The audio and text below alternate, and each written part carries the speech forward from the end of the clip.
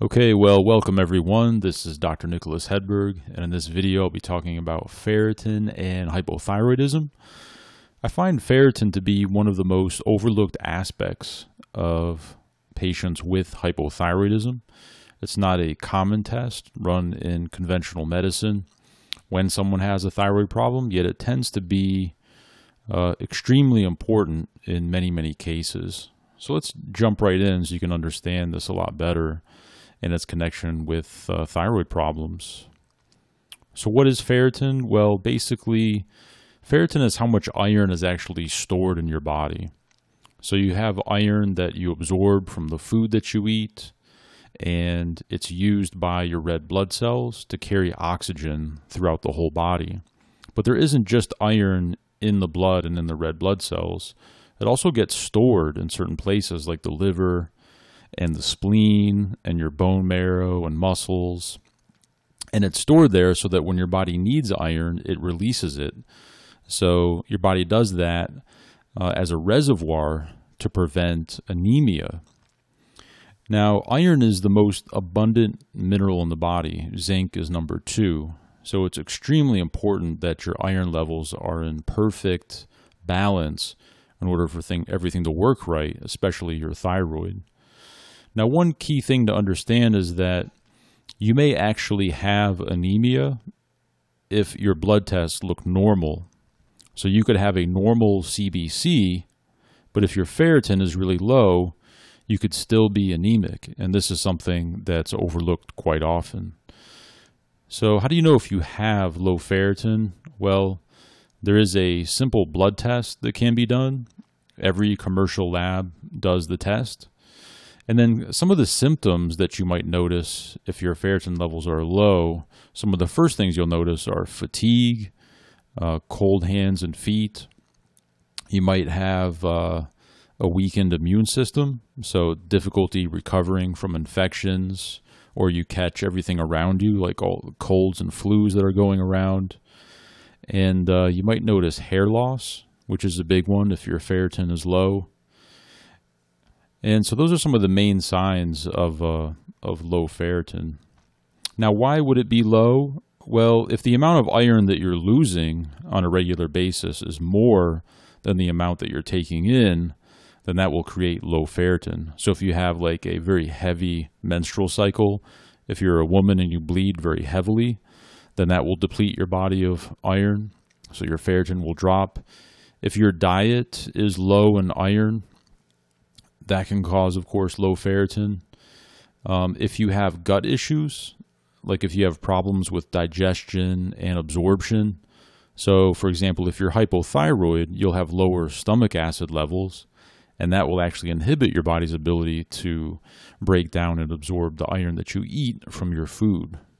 Gluten can be another big one, because too much gluten for too long can create malabsorption issues. And then, of course, if you're a celiac, you'll most likely have malabsorption issues as well. There are genetic factors, but those are some of the big ones that would cause you to have very low ferritin levels. So ferritin is very important for the utilization of T3 in your cells. So remember that T3 is the most active form of thyroid hormone. It's 10 times more active than T4. So if your ferritin is low, you'll also have difficulty converting T4 into the more active T3. The other thing that can happen is when you become anemic, or if you're in the early stages of that because of low ferritin, that's very stressful to the body. So you might have increased reverse T3 levels when ferritin is low. And reverse T3 is basically an inactive form of T3. Now, reverse T3 doesn't have any action other than it will actually bind to T3 receptors and block your normal T3 from binding and doing their normal thing in the cell. So it hits it in multiple ways if your ferritin is low. And so your thyroid numbers might actually look normal on a blood test, the TSH, the T4, maybe even the T3. But you still have a lot of hypothyroid symptoms, and that's because your ferritin is too low. So the best levels are at least at 80 on your blood test, ideally greater than that, for healthy thyroid function. You'll also start to see hair loss once it starts to get lower than 80. Sometimes lower than, it takes about a ferritin level lower than 50 for you to start to see hair loss. But you'll have a lot of difficulty regrowing your hair if your ferritin levels aren't optimal. Now, the current lab range for women is about 15 to 150. So there's this big gap of women that fall into the range. But if they're falling in between 50 and 80, and there's a lot of people out there like that, and they're struggling with hypothyroidism and getting their medication right and getting their symptoms taken care of, then this is a big part of the population that's overlooked because their ferritin hasn't been looked at. Now, these will inhibit iron absorption if you're taking calcium supplements or eating a lot of calcium-rich foods like too much dairy, eggs, and then phytates, also known as phytic acid. These inhibit iron absorption, nuts, seeds, legumes, cereals, and whole grains. And then oxalates, they're found in some of the big green leafy vegetables like spinach and kale, nuts, if you're drinking a lot of tea, if you're eating a lot of chocolate, certain herbs and spices, fruits, wheat bran, and then polyphenols like cocoa, coffee, black tea, herbal tea, green tea, berries, walnuts, and apples. So a lot of these, you can see there's overlap. For example, nuts are in the oxalate and the phytate category. So too many nuts could inhibit the absorption. Now, if the nuts are properly prepared, like if they're soaked overnight and then they're lightly roasted, that helps to eliminate the phytates in the nuts, for example. And then if you're properly preparing your beans, your legumes, and some of your grains, that neutralizes a lot of these compounds like the phytates that inhibit iron absorption. So it's not that these are bad, these foods, if your iron's low. You just want to be sure you're not eating too many of them all the time. So how do you improve your ferritin? Well, of course, number one, you want to find out why it's low and fix that. But you may need iron supplementation, and you can combine that with vitamin C and some betaine HCl, some hydrochloric acid, or some pancreatic enzymes. That will help to break it down and absorb it. And then, of course, you want to fix your gut issues. That could be digestive problems, absorption, things that we talked about.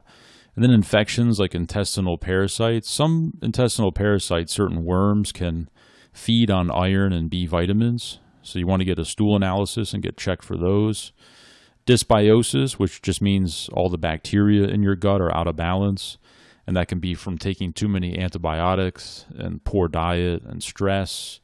And then food sensitivities, like in addition to gluten, things like dairy and eggs, peanuts, soy, things like that. Some of the big ones, you might want to get tested for those or take a look at your diet, make sure you're not eating too much of one food because those can create inflammation and that will inhibit your ability to absorb iron. And then, of course, you want to get your sex hormones in balance. If you're a cycling female and you have very, very heavy bleeding, and that heavy bleeding can be due to hypothyroidism and too much estrogen, not enough progesterone. So those issues need to be corrected. And then, of course, you can eat more iron-rich foods. Of course, grass-fed beef is going to have the most bioavailable form of iron for absorption. Animal foods, meat is going to be the best. Now, you always want to consult your doctor when you have low ferritin, and that's because low ferritin can indicate a more serious disease because it could mean that you might have internal bleeding, and that's why you're losing all your iron, or cancer. So be sure you get a thorough evaluation if you're dealing with a very low ferritin level. If you want to learn more, you can go to my website, drhedberg.com, and read my writings there. Sign up for my free e-course, and you'll learn more about the things that we talked about today, as well as optimizing your thyroid and getting Hashimoto's disease under control. Take care. This is Dr. Hedberg. Make sure you get your ferritin levels checked and taken care of.